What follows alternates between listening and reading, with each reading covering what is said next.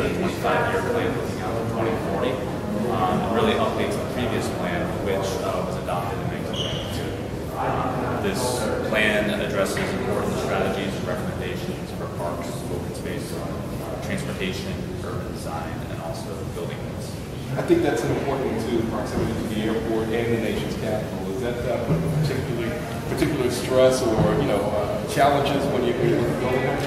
Definitely. In our look at building heights, we've had to work very thoughtfully and carefully to try and balance a lot of competing interests. You mentioned the airport's authority, views both to and from the monumental core and DC, as well as making sure that Rosslyn is a livable place, a comfortable place for pedestrians and people to be at the ground level.